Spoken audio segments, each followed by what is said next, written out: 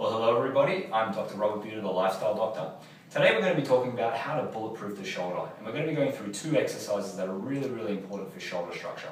So the first is a range of motion exercise. Now, the way this one works is it runs the shoulder through the full range of motion using a small weight. Now, this is great for people who are experiencing restriction in their shoulder. They're not able to move it as far as they used to, or it's not moving as much as they'd like. But also it could be used also by people who just want to maintain their shoulder range of motion. They're worried about losing it. So it's especially good for older people. So what we're going to do is you want to get a plate like this. This is a 2.5 kilogram plate, but at 1.25 would be fine, or anything that's also flat and got a little bit of heft to it. It doesn't really have to be a weight. The way this exercise works is you want to lay your hand flat, lay the weight on top, and you basically want to run your shoulder through a full range of motion, keeping your hand flat and keeping the weight flat. Do not grip the weight. So if you watch me, we're going to go full external rotation. We're going to come up, we're going to come up, we're going to go over the head, we're going to bring it around, bring it around, bring it around, all the way back down to neutral again.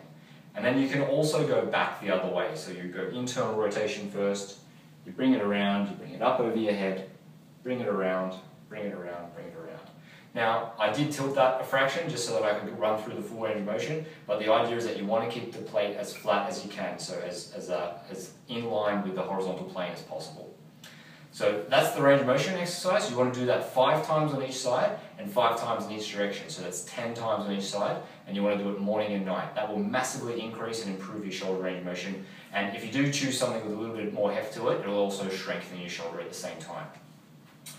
Now the second exercise, this is called wall walking. It's dead easy. This is great for people who are experiencing quite a lot of shoulder restriction, especially people who are suffering from frozen shoulder.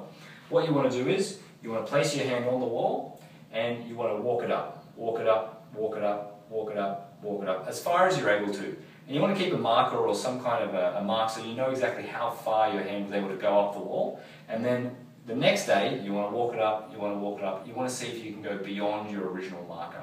And that will help to just increase that range of motion into that plane, which is really important for those who have lost restriction. Well, there you have it. Those two exercises, they will bulletproof your shoulder. So I really want you to go away and have a think about, do your shoulders need some help? These are great exercises. Have a great day, everyone.